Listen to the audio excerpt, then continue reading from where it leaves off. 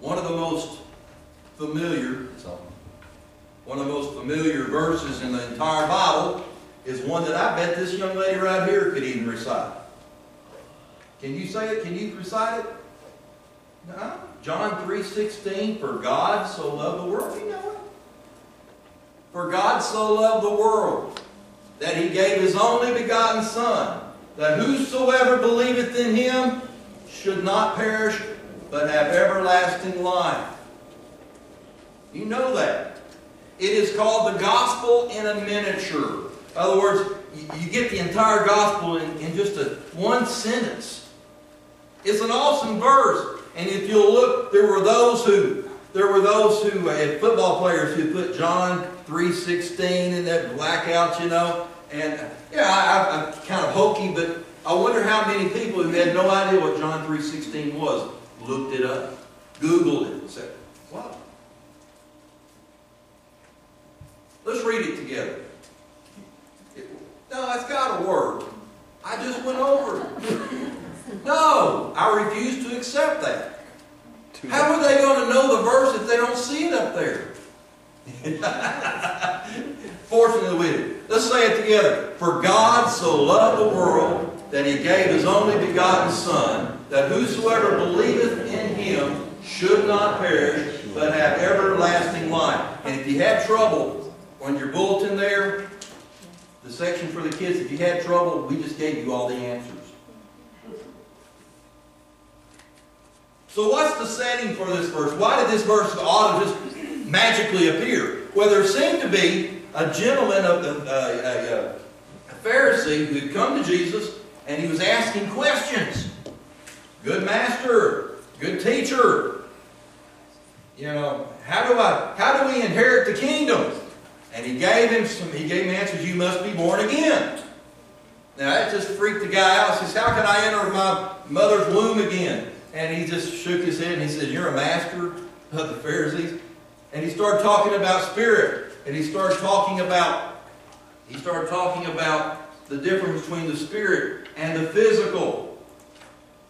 And as the conversation went on, this is the verse that he uses to finish the conversation. It is the reason we have Christmas.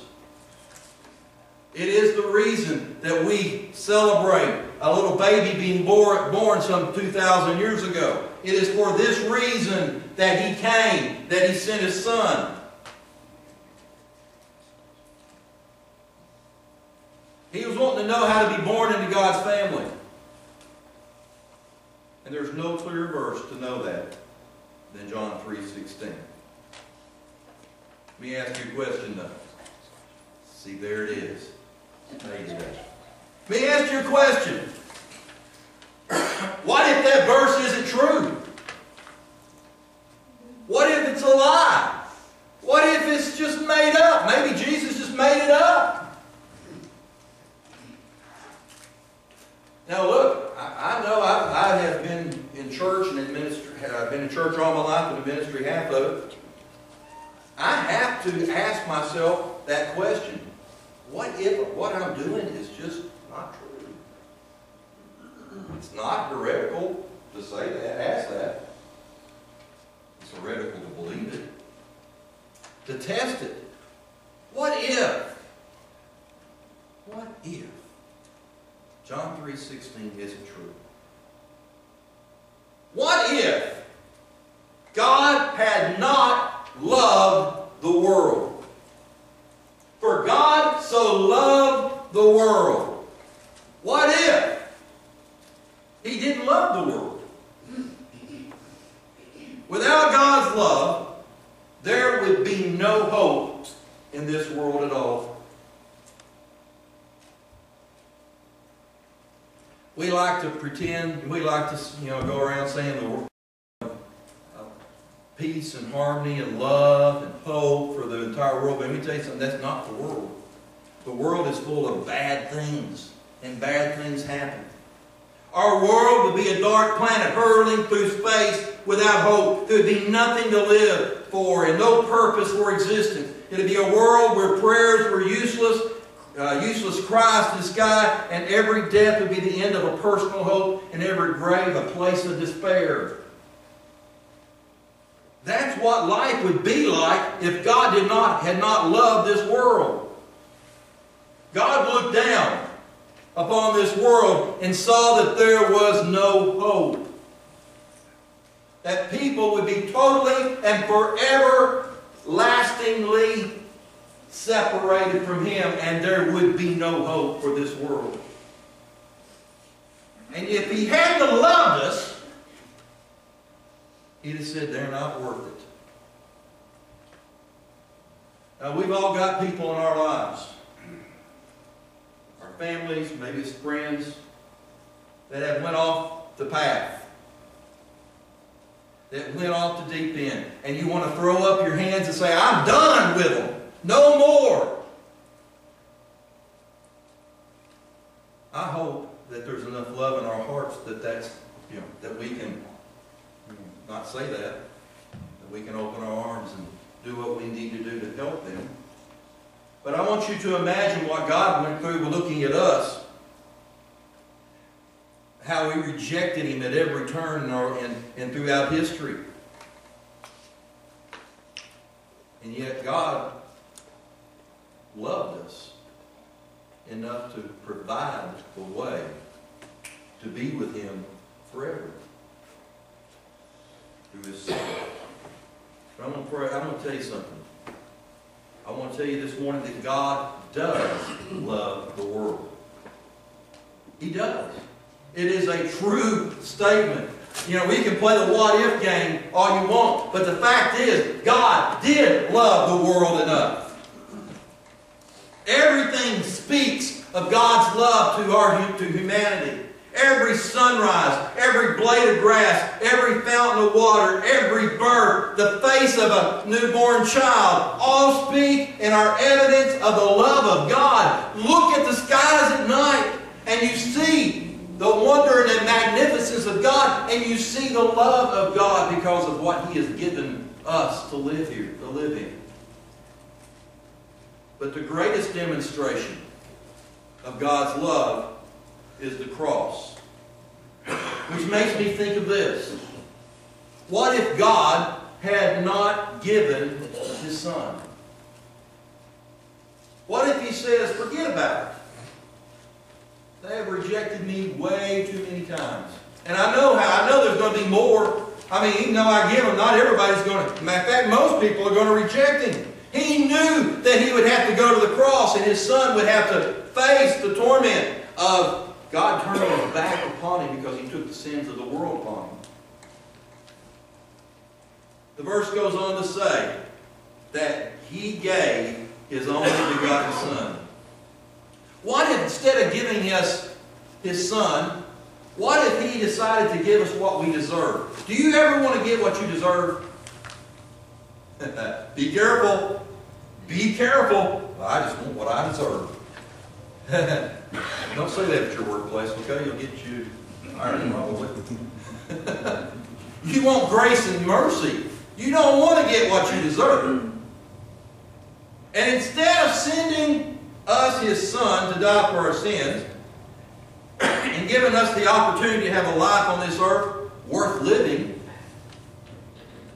and giving us eternal life forever, what if He just sent us all to hell?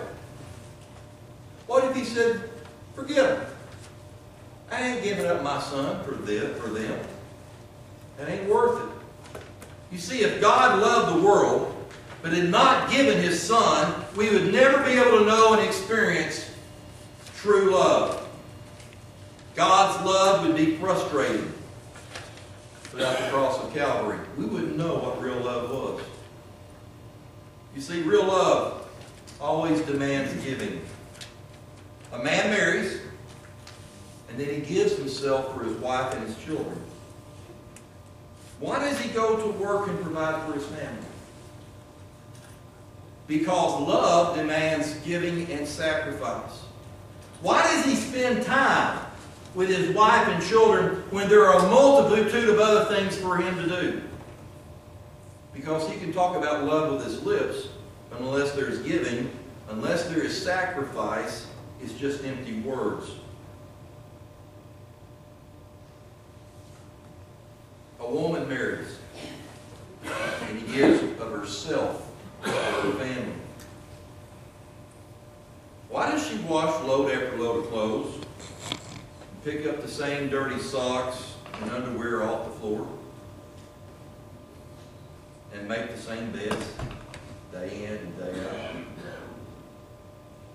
Because beating in her heart is a love for a husband and a family that manifests that love through sacrifice and giving. Why does she sit by the bedside of a child with fever and lovingly wipe the child's forehead with a washcloth as she caresses him in her arms at 2 o'clock in the morning? I've seen that. I don't understand it. The reason is because because love always involves giving and sacrifice. And God showed His love for us by giving us His most treasured possession. Romans 5:8 says this: "But God demonstrated or commended His love towards us." How He showed His love towards us, in that while we were yet sinners, Christ died for us. This book could be filled with the love, talking about God's love. But it wouldn't mean anything, really, unless He showed it. And God showed it by sending His Son. He didn't have to. He could have just kept telling us that He loved us. He could have, but He showed us. I thank God. I praise God that He decided to send His Son, showing us what true love truly is. Praise God that He did send His Son to the cross for us.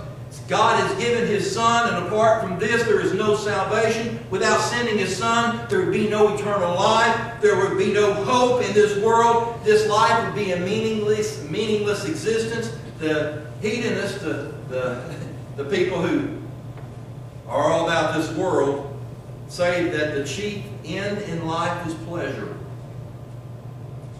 If that's the case, if Christ did not send His Son, then that's the only thing worth about this life, is trying to find the biggest pleasure in the world before you die. And it all ends.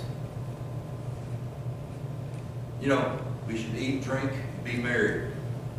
Because after the grave, there's nothing. But there is. Because this verse is true. For God so loved the world that He gave His Son. All that would be true, sent His Son to die for our sins. But He did sin. What if God's offer of salvation was not for the whosoevers? What does that mean? What if God's offer of salvation was not for the whosoevers? That whosoever believeth in Him. Whosoever. Now, the wonderful word whosoever. It is a comforting word. It embraces all of humanity, yet touches each and every one of us. It means the gospel is for everyone. Which means it's for you, and it means it's for me. So, you see it? Whosoever believes in Him should not perish, but have everlasting life. Now, I want you to think about something for me for a moment. Suppose God had offered salvation only to the rich. I ain't making it. People like you and me probably wouldn't make it. All you folks who are broke days before payday, too bad. If it was just for the rich, suppose God had offered salvation to the healthy or the fit. I'm going to have to go on that exercise program. I don't know if I can make it or not. Just for the healthy, or the rich, or the fit. Some of us probably wouldn't even have a chance. Suppose God had offered salvation only to the educated. Some would never make it happen because maybe not had the same opportunities as others, and I'm pretty ignorant about some stuff. Besides that, I'm not even sure what I'd be wanting to, what the qualifications, what would I need to know? How smart do I need to be? How educated? So, at this point, I'm not fitting in at all. I don't know, you make your own gauge, but I ain't fitting in at all. What if salvation was only offered to the good, and only offered to the righteous, and the pious people? Only to the good people.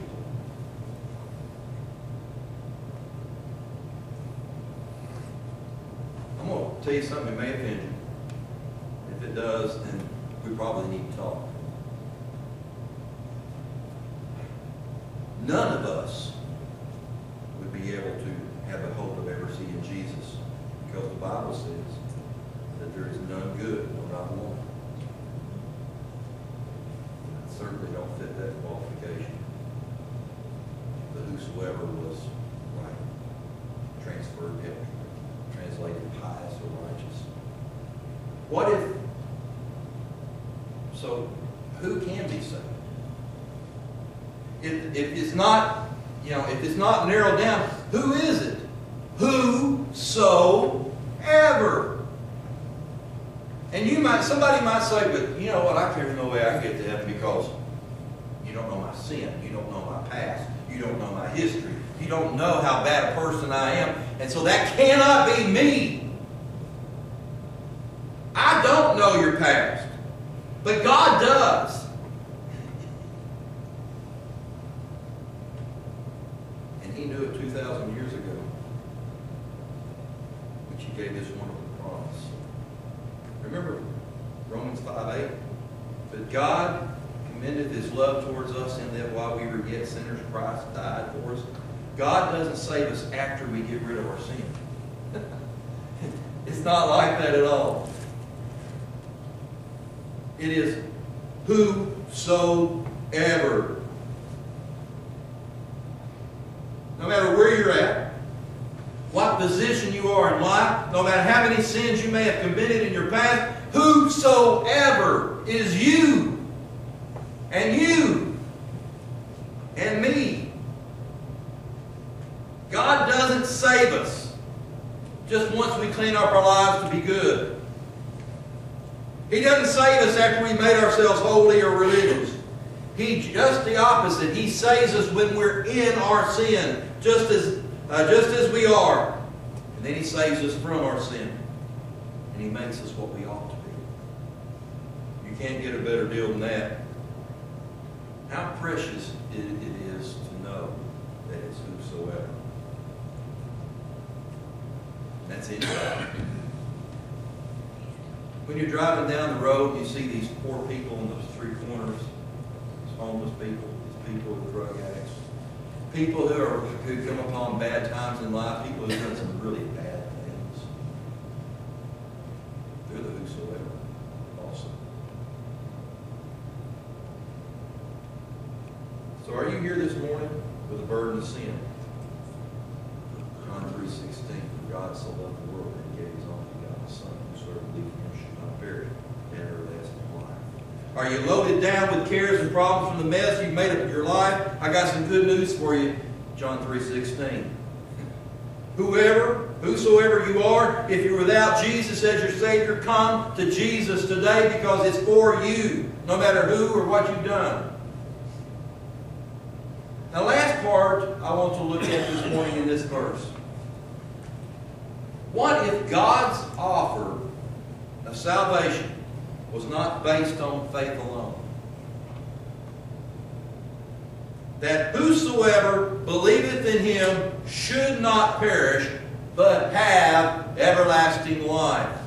I'd like to picture with me three very common scenarios today.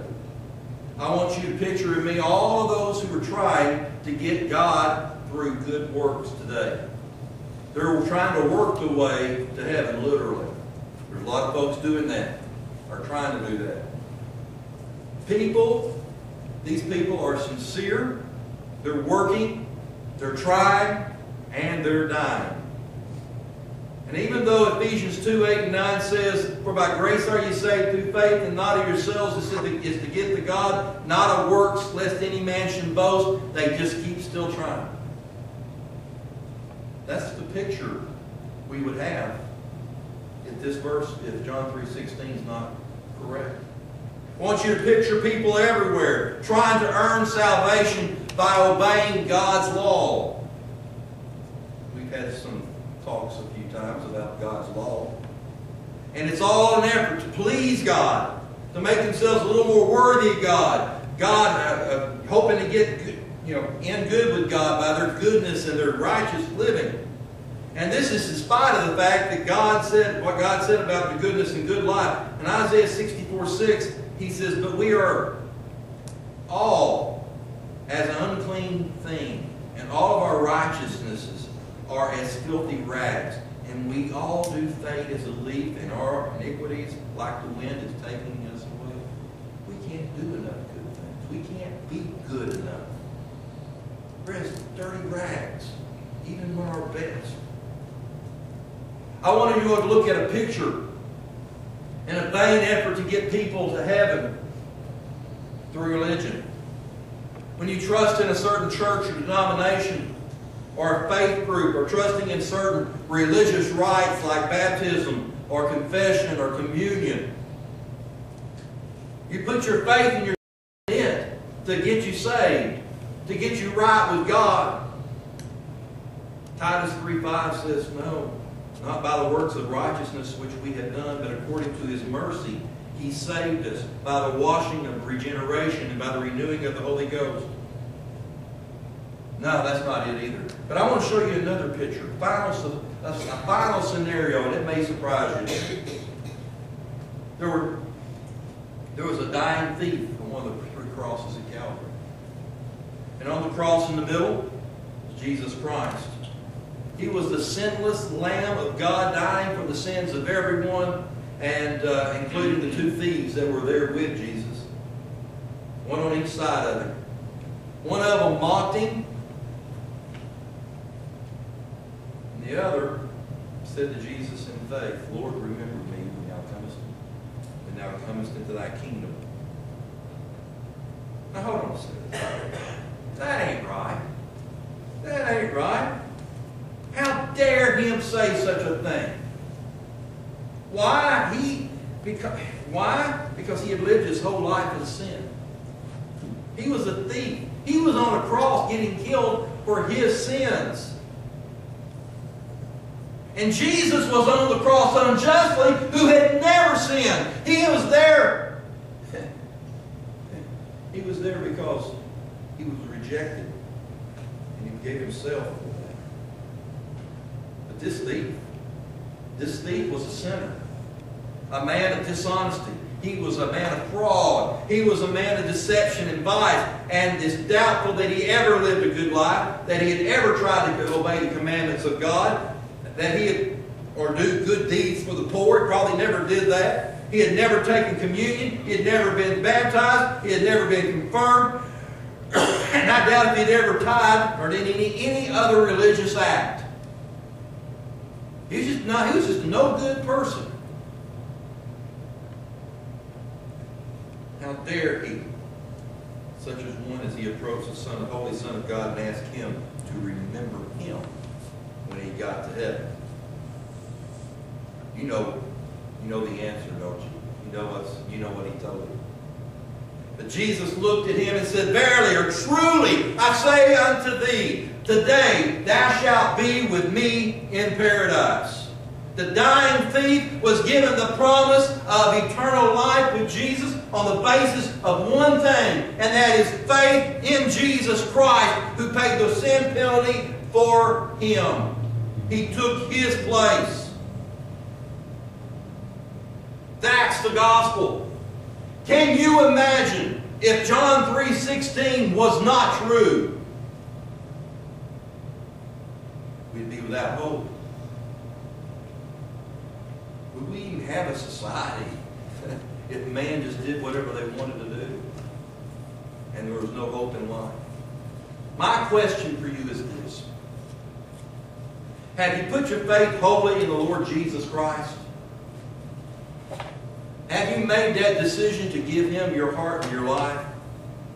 Are you trying to clean up your life first? Just trust Jesus to save you from your sin. Aren't you glad that John 3:16 is true? It's worth memorizing that as a kid. You see, God did love the world. And that means God loves you. And if you were the only person on earth, God would have sent Jesus to die just for you. That's how much He loves you. God did send His Son to die for your sins. The blood He shed on the cross is the only thing that can save you from your sins. Jesus was your substitute who paid the penalty for that sin that you deserve to pay. God's salvation is for whosoever. And that means anybody. Not just church-going people. Not just for good people. Not for rich people. Not just for poor people. But for everyone. Whosoever. You see, in sinners like Nicodemus, it was for him too, who supposedly already had the answers to God and to salvation, but he didn't. And God's offer of salvation is by grace, through faith, alone. Alone. Not your church, not your religion, not your works, not how much penance you've done, not how many offering you paid, not how many Hail Marys you've said, or Masses you've taken, or how many times you've been baptized or confirmed. It's by grace, through faith. Do you see why this verse is important? It sums up the whole purpose of why God sent His Son to this earth to begin with. Without all of this, we would have no hope. I want you to remember a time in your life when you felt like you had no hope in life. Can you remember a time in your life where you kind of, the walls seemed to be closing around you and there just seemed to be no hope? I want you to imagine living your entire life without the prospects of eternal life. I want you, and I know it's hard for us who've been in church and who have accepted Christ for so long, and we have this kind of a peace that knows that when our day comes that we're going to pass from this life, that we'll be with Him. There's a comfort there. But I want you to imagine not having that peace, not having that comfort. I want you to imagine going through Christmas just giving gifts and thinking about the secular things of Christmas without ever once thinking about John 3:16 and the reason why He came in the first place. There will be a time when I will celebrate my last Christmas. There will be a time when I will get my last gift. There will be a time, when I preach my last sermon. There will be a time when I'll draw my last breath. Because of John 3:16 and my belief in the birth of this baby boy who grew up to die for my sins in my place. Because of that, I have a hope. I know that when I draw my last breath that I'm going to where I'll be and what I'll be doing. All this other stuff in the big picture really doesn't matter. Can you imagine living a life without John 3:16? Can you imagine living your life going through one Christmas after another, going through one day after another, knowing that the end is coming and you haven't a clue about what's at the end of it? But John 3:16 gives me that hope. If you're here today and you have no hope, what you're saying is, I don't believe John 3:16. I don't believe it's true. Would you re-look at the verse again? Would you reread it over and over again? Because it gives you hope. For whosoever believeth in him should not perish, but have everlasting life. It is truly the reason for this season and every season. This morning, if you're here and you have no hope, maybe it's because you don't believe that John 3:16 is really true. So as we stand and prepare of an invitation, I don't know your heart. I don't know your life. I know that God does. He knows those who are His. He knows those who have accepted Him, born into His family, born again. He knows those who are consistently rejecting Him. He knows the ones who are pretending. He knows the ones that are out and out rejecting. And right now, He is asking you to believe that John 3:16 is true. And if you leave here today and you've never asked Jesus Christ into your heart and your life, and you believe here today and you don't do that, you don't ask Him into your heart, you don't trust and believe in Him, then you're just saying, I don't believe what God's Word has said. So the question is not just merely hypothetical. What if? There are people who are making John 3:16 decisions about John 3:16 every time they hear the gospel and reject it. They say, I don't believe it's true. How else would you look at it? So this morning, if you're here and you've never asked Christ in your heart, you've never put your trust and hope and turned away from this world and believed in Him, and He's come into your heart and life and changed you and made you a child of God, being born again, if that's never happened to you, then I'm asking you, pleading with you, would you believe the words of John 3:16? That it applies to you. Child of God, you're here. If you're here today and you're a saved child of God, which I hope you are, if you're here today and you're a child of God, I mean, there is a world of people out there who have no hope. A simple verse. It's so powerful and impacting. You say, well, how can I reach people? Well, John 3:16. And then show it in your life. We have a world to reach.